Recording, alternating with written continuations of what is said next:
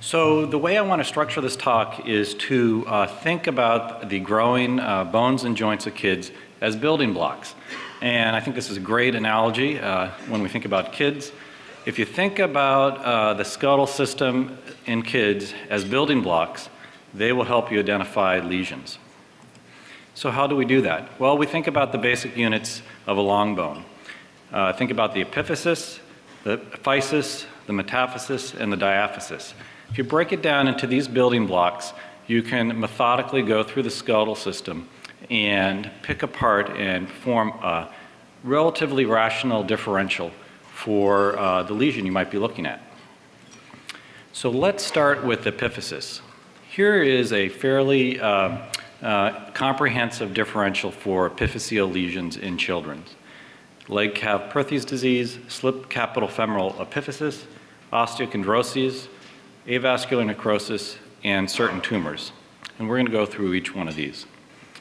Let's start with Legg-Calvé Perthes disease, LCP or Perthes.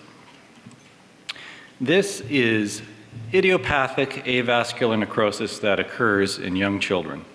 Look for flattening and sclerosis of the epiphysis. Usually it's on one side. And the whole goal of treating these children is to avoid the long-term consequences of avascular necrosis, which is severe joint degeneration, immobility, and disability. Let's look at a case. Here's something slightly different. Both sides of the femoral heads are affected here. We have a little bit of flattening, a little bit of irregularity of both epiphyses of the femoral heads. What is this? Well, this often turns out to be Meyer's dysplasia, a diagnosis of exclusion.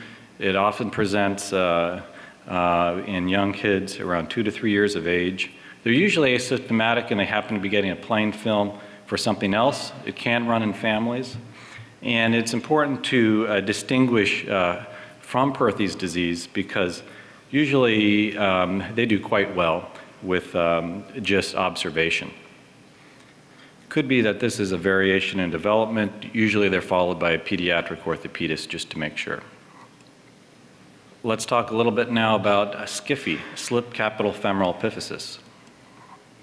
Here is a child with slip capital femoral epiphysis, and I want to ask you, do you see the lesion? Which side is affected? Here is where radiologists can play a valuable role in identifying this lesion early on. This lesion is subtle, and it's on your right-hand side or the child's left. The first thing you want to look for is this subtle widening and lucency of the physis. This is a pre-slip, and these patients often present with thigh or knee pain. They have common risk factors, obesity, often male, often African American. They also tend to occur in patients with endocrinopathies. The goal here is to identify this lesion early, like this early lesion, and fix it before further damage occurs. One way to identify this lesion is with the Klein's line. You draw a line along the lateral aspect of the femoral neck, and you see on the normal side there's some of the epiphysis that's lateral to the line, but on the affected side, because of that small amount of slip, there's not as much of the epiphysis that's outside this line.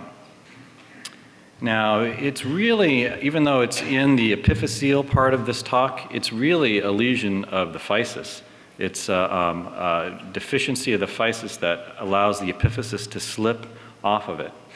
And the importance of this early identification is that you want to get them off the leg. You want to get them off weight bearing immediately. You don't send them home. You don't allow them to, even if they've got a chronic history of pain, it's important to get them off right away before it goes on to further damage. And here on the frog leg lateral, you can more further appreciate the slip here where the epiphysis rotates medially. It also demonstrates how this is a fracture of the physis. Let's look at another case.